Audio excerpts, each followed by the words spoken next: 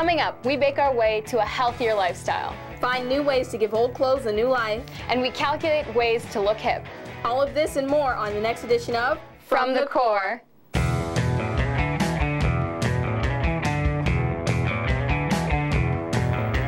Welcome to From the Core. I'm Charity. And I'm Dolores, and we are part of the 2014 Mayor's Youth Corps and From the Core production crew. We're delighted to be here. This is going to be a fun show. Definitely. First up, our lead story. Most of us can think of a time when we had to decide if we wanted the last cookie in the cookie jar or a banana as a quick snack. FTC reporter Michelle is going into the kitchen to whip up some healthy yet tasty snacks. Hey everyone! Today I invited my friend over to make some treats, which are not only good for you, but they're also really easy to make. Hey Melanie, how you doing? I'm doing great, thanks. So what are we making today? I know you're into track, so how about some homemade energy bars and a delicious chocolatey snack? That sounds great. Let's get started. Okay. So the first thing we're going to do is preheat the oven to 375 degrees so that when it comes time to put the batter in the oven, it'll be at the right temperature. Next, what I'm going to do is spray the muffin pan with some non-stick spray. This way, when we take the energy bars out, they won't stick to the pan. While Michelle is getting everything prepped, I will put here in this bowl all of the dry ingredients. 1 3/4 cup of all-purpose flour, 2 cups of rolled oats, 2/3 cups of brown sugar, a 1/2 cup of raisins, a 1/2 teaspoon of salt, and a 1/2 teaspoon of cinnamon. We'll make sure to mix this very well. Now we're going to add the wet ingredients, which is going to be 1 1/2 cups of plain yogurt and 1/4 cup of canola oil.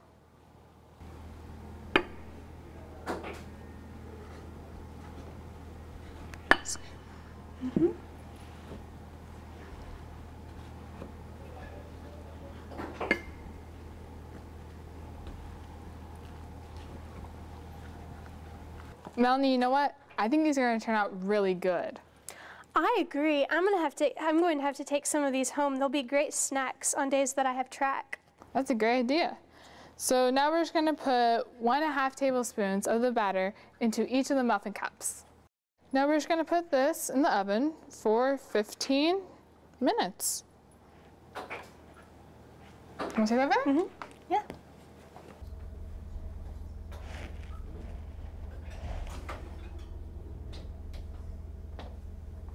Now for the nuts. Now for the chocolate nut clusters, that is. These are so simple and they satisfy your craving for something salt and sweet. I'm going to walk over here for this part of the demonstration. Okay. And a great trick when you're melting chocolate is to use a double boiler. All a double boil really is putting a pot or a bowl on top of a pot of boiling water.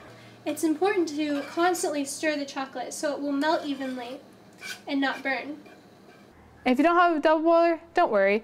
You can put the chocolate in the microwave in increments of 30 seconds. Remember, it's very important to continue stirring the chocolate so it doesn't burn. Now we're going to pour the chocolate into 1/4 cup of walnuts. You can use any kind of nuts you would like, but today we're going to use walnuts.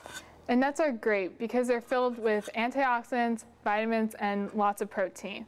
And if you're allergic to nuts, don't worry. Any kind of fruit dipped in chocolate tastes amazing. All that's left to do now is spoon this out onto parchment paper and place it in the fridge.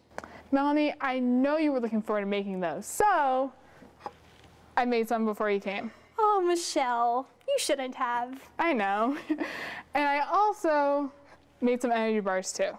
This looks fantastic. I think we should try one. I agree. They're delicious. I know, right?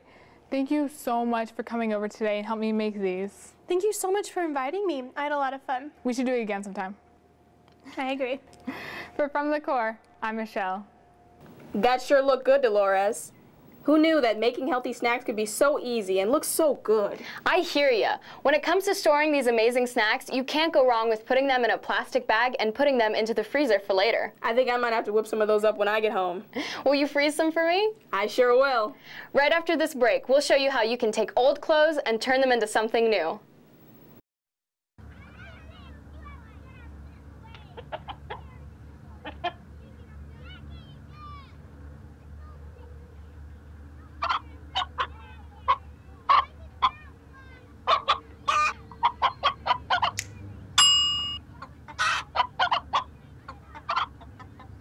Separate raw meats from other foods by using different cutting boards. 3,000 Americans will die from food poisoning this year. Keep your family safer. Check your steps at foodsafety.gov. Welcome back to From the Core. A great way to go green is to recycle. Cans, plastic bottles, and even license plates can have a second life. Did you know that you can recycle clothes too? FTC reporter Toni shows us how to make old clothes new again.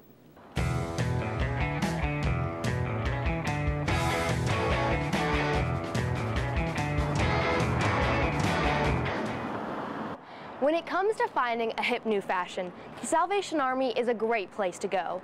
Here, old is new again. Chris Pluchino discusses the new increase in teen shopping at the Salvation Army.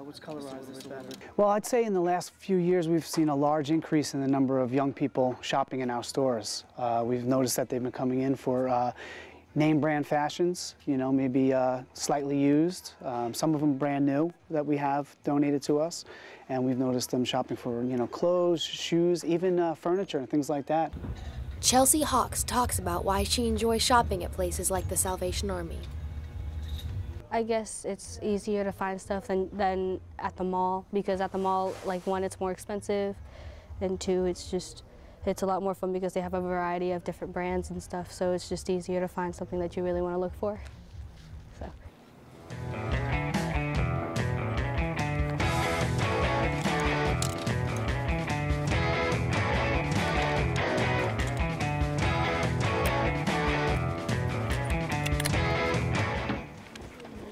Look, I have a great outfit for an affordable price, and I even got something for a special project. Now I'm in the studio, and remember that shirt I got at Salvation Army? Well, I'm actually making it into a necklace. It's really easy. All it takes is a ruler and a pair of scissors. Here's the shirt now, actually, and as you can see, I have already made some alterations. What I've done so far is I've cut strips about 1 inch wide. You can make them thinner or thicker depending on how you want the necklace to turn out. Now, once you have your strips, you want to hold on to them by the seams in both hands and just stretch them like this until they start to curl around and they get smaller. Now, after you've stretched it, you want to lay it down so that a seam is on either side. And see, I don't really like this strand as much, so what I'm going to do is I'm just going to cut it and save it for later. Now, you can keep stretching strands until you get about the size you want, but I think I like this size. So what I'm going to do is I'm going to take it so that the seams are in each of my hands, and I'm just going to figure 8 twist it and put it all in one of my hands. Once you have the strands in one hand, remember that strand I didn't like? Well, now you're going to use it to loop it and just wrap it around. Keep wrapping it until you're all out. And once you're completed with that, it should look something like this. The really great part about it is that you don't have to tie a knot at the end. You can just tuck it right under there. And this looks so great, I'm actually going to put it on right now. And when you're finished with the necklace, you can make bracelets out of the rest of the shirt. For more detailed instructions on how to make the necklaces and more information on how to make the bracelets, go to our website. What's really great about this is that you can create something new, unique, and cool out of a t-shirt that you got at Salvation Army or from your closet. Happy accessorizing. That was great. I'll definitely try out some of those ideas on my own. On the other side of this break, we're going to find out what one Mayor's Youth Corps member thinks is a good idea for an app. Okay, so we drowned the fire, stirred it, drowned it again, and now just feel if it's cold. Yeah. Cool.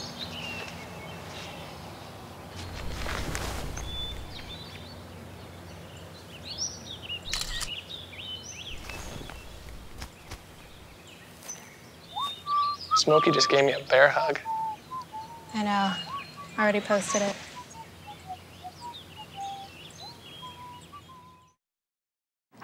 I'm Sophia, and this is Civics 101. The city of Tampa recently had a birthday. Do you know how old Tampa is? Well, we'll find out right after the break. People think I'm trash, but they're wrong.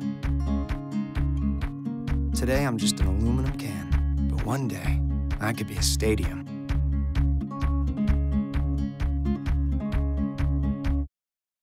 Happy birthday, dear Tampa. Tampa is 126 years old.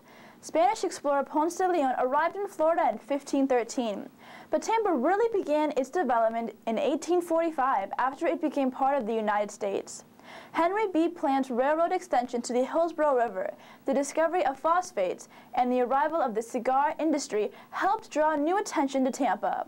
The city of Tampa has come a long way from a mere 974 people in 1850 to over 350,000 people.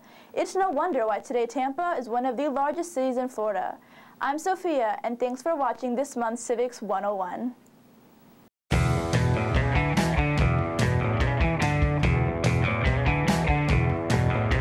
We're back, and fashion is still on our minds. Continuing with the topic of clothing, Mayor's Youth Corps member Jenna Hart came up with the idea for an app that would help determine if an outfit is appropriate for a desired occasion. Being a teenager is stressful, and we are often judged based on our appearance. It is difficult to keep up with fashion trends along with everything else we have going on. So, I would like to have an app that would determine if my choice of clothing is socially appropriate. This app would allow me to choose a general range of events I am planning on attending. For example, if I were going to school, I would just scroll down until I saw the title, School, and then I would select it.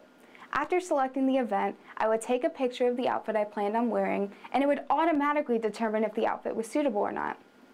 If the verdict for wearing the outfit was no, then I would know to choose another outfit. This application would not only have the ability to determine if my clothing choices are considered up to standard, but would also have the ability to select other outfits in my wardrobe that might be more appropriate. I would just take a photo of the clothing in my closet and the app would save it to memory. If a time came when I needed an outfit for a special occasion, I would just go to the app, select the event, and the perfect outfit would be suggested. This app would not only be useful to teenagers, but to people of all ages. We cannot all be fashion experts, but with the help of an app like this, we could look fashionable wherever we go. That was an amazing idea for an app. Not only does it help relieve the stress that comes with trying to put an outfit together, but you'll also know that it will be appropriate for the occasion. That's so true, Dolores. Now time for shout-abouts. Today we'd like to shout about two very extraordinary boys named Bryson and Blake Poole. These two boys are helping to fight amyotrophic lateral sclerosis, better known as Lou Gehrig's disease. They started Kids Quest, which is helping to raise donations and find a cure. That's awesome. Great work. Keep it up, guys. We would also like to shout about Middleton's 3 FTC teams. Minotaur, Maelstrom, and Masquerade competed against the top 24 teams in Florida at the FTC state competitions, held at Embry-Riddle University at Daytona Beach on February 1st, 2014. They each placed in the top 10 slots and will go on to compete in the Super Regional competition in San Antonio, Texas. This marks the 3rd consecutive year Middleton has placed in the state championships. Middleton has a long history of dominating in robotics in the state, national, and global level. Their efforts have certainly paid off. Way to go, Middleton. Another one of our shout-outs is about the Hillsborough High School Science Olympiad team.